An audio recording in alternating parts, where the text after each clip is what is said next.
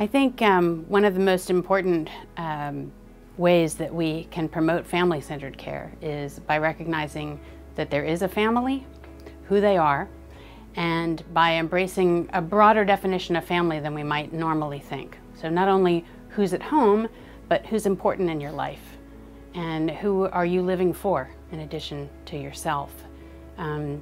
One of the things I love about my practice is that I have a number of families where I take care of 2, if not 3 generations. But when I don't care for their family members, I care for their family members by recognizing the important role that they play in their lives. Some of those family members may be caregivers.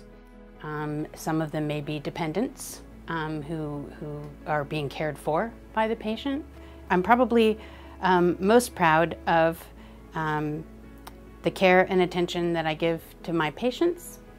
I think a number of them might say, if you ask them, that I'm always available. That's very important to me, that my patients feel cared for, that they feel like, especially for people who are dealing with complex illness, unknowns, uncertainty, that they feel like there's someone who is really kind of keeping an eye on the big picture and understands all of the pieces, even if they have multiple specialists caring for them, that there's someone who's really on top of all of that and who can empower them to be the captain of their own ship.